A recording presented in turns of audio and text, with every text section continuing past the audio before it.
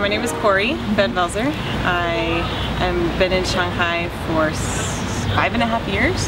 I'm from the States, grew up in Virginia, raised in Virginia, then Hong Kong, and then California. So I kind of just tell people I'm from LA. Surrender means, to me it means desperation. To me it means, it's like a combination of desperation and freedom and pain all together. But to me, surrender is the goal of where our lives need to be. And so to me right now, I think if you'd asked me a year ago, I would have just said pain. And you ask me now and I say freedom. And that's surrender.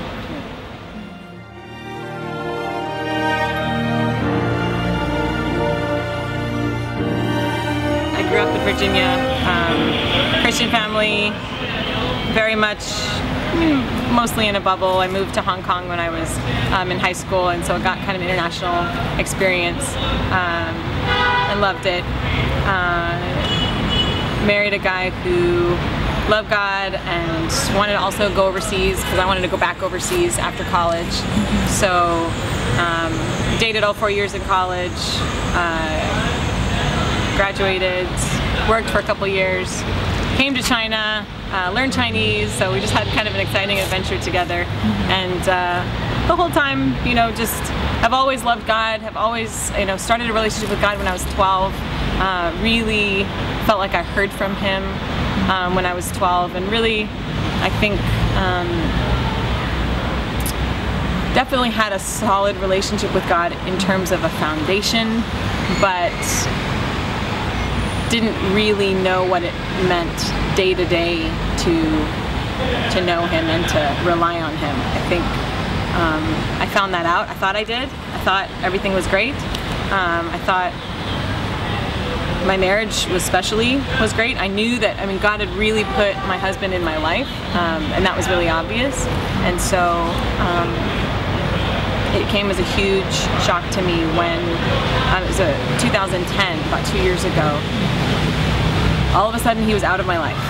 And there's a whole story to go with that we don't have time for, but just our marriage as I knew it shattered and was broken, and there were, with it, I all of a sudden broke.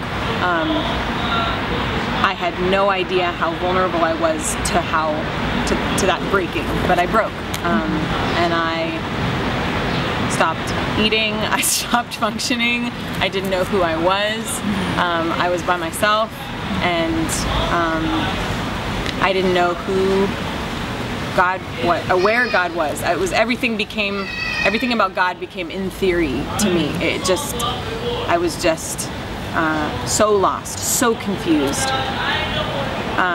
The one thing in my life that I knew was from God all of a sudden was gone and confusing, and all of these things were it was just a really tough season, and I went through, I mean, I checked myself into counseling.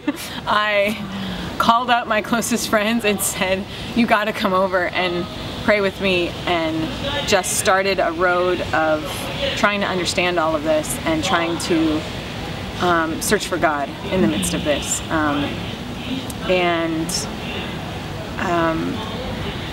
just felt lost most days, just trying to get through the day. But early on, the crazy part was that and especially about just even a week into kind of when everything just crashed, I had a really strong encounter with God. And that's when I knew that I wasn't really alone, even though I felt alone. And He told me, just in this vision that I had, I just saw this vision as I was lying on the couch going, God, how do I get off the couch? How do I get off the couch? And He told me that He was for me. And He told me that He was going to restore me. And I saw a picture of that.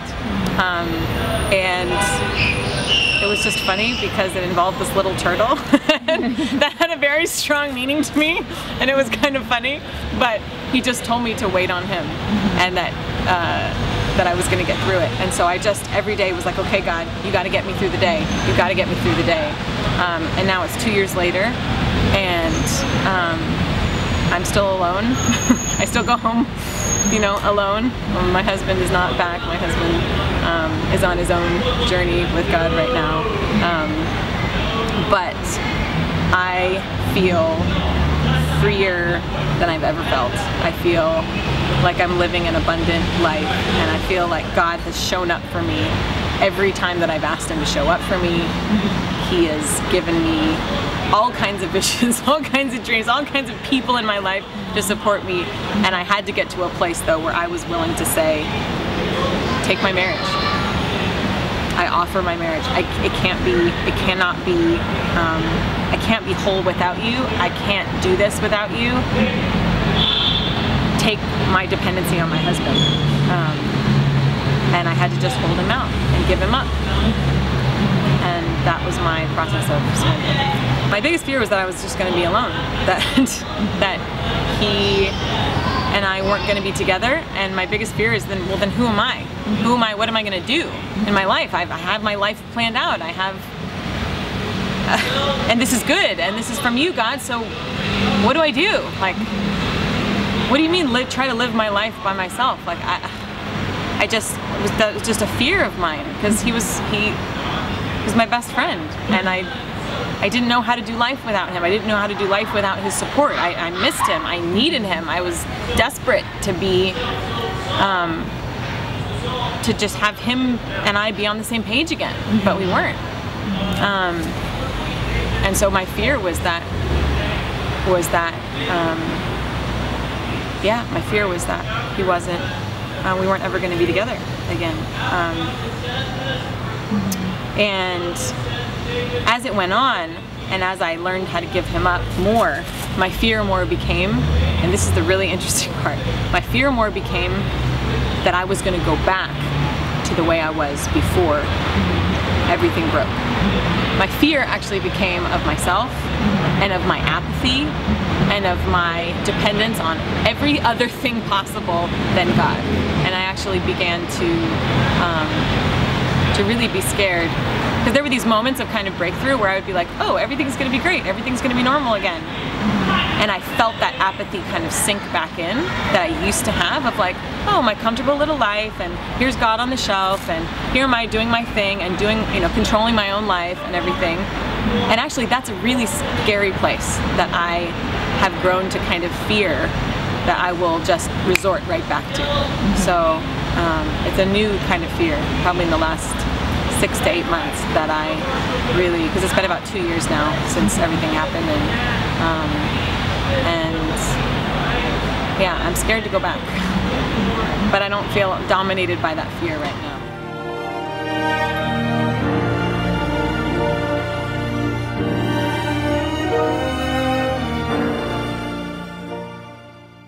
Now is like the joy period. Now is the freeing period. I think it used to be that I'd get hit. I would just get hit with this overwhelming fear, this overwhelming pain, sadness, loneliness, rejection all the time. It would just like own me for like 3 days. I would just be floored.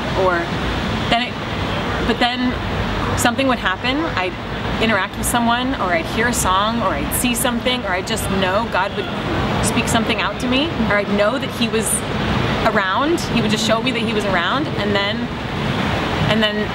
brought me out of that place of pain where I could just like see again, and I knew that his hand was totally covering my husband, totally on me, that he's bigger than all of this, and I was okay.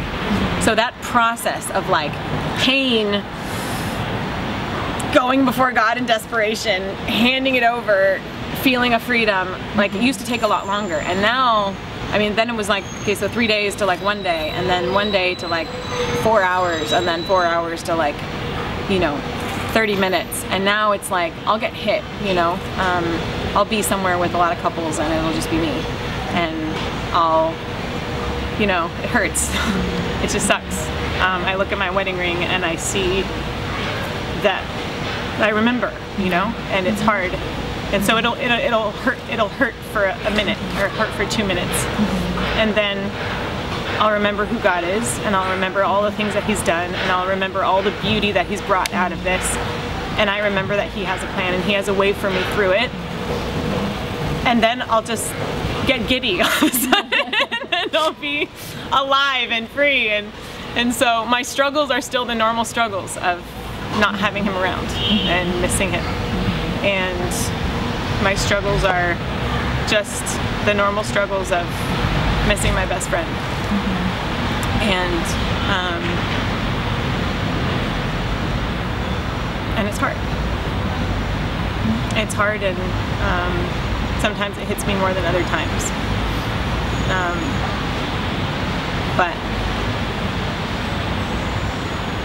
But there's so much joy. Like, my life is so much more dominated by joy now than it is by pain.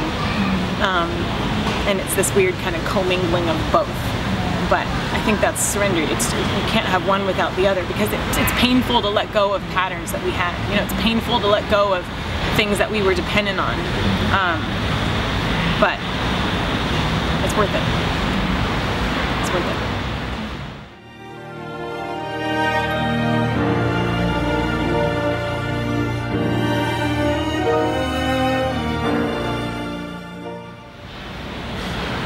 Actually, I was just telling a friend this morning who's going through a really hard time, and I told him when you feel like you know exactly what you need from God, that you're dying for a certain thing, I said, go out and do that thing for someone else. You feel like you have nothing to give, all you feel is just a desperation for someone to receive something. Go out and do it for someone else.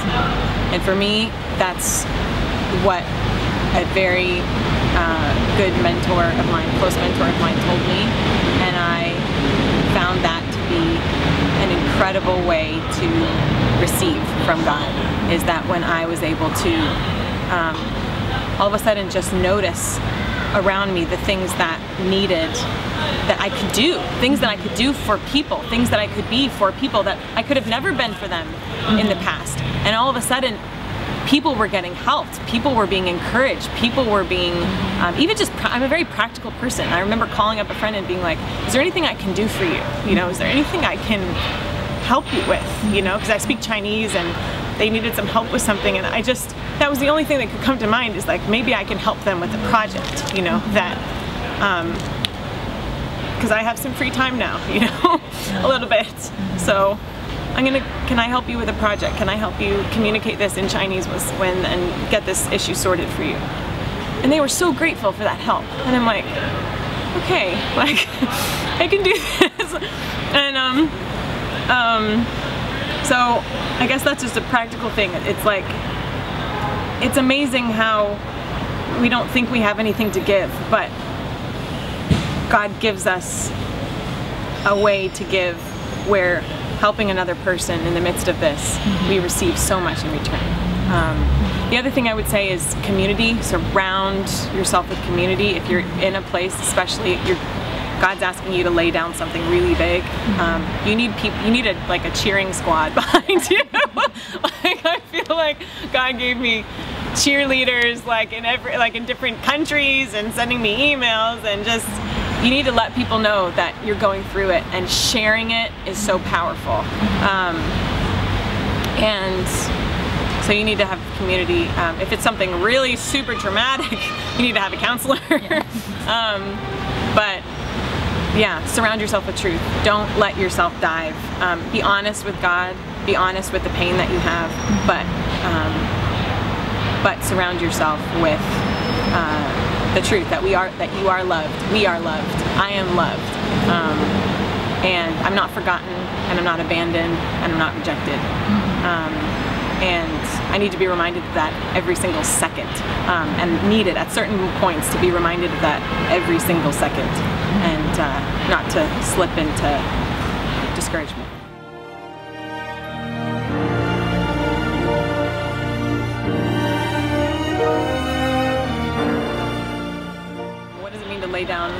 sword.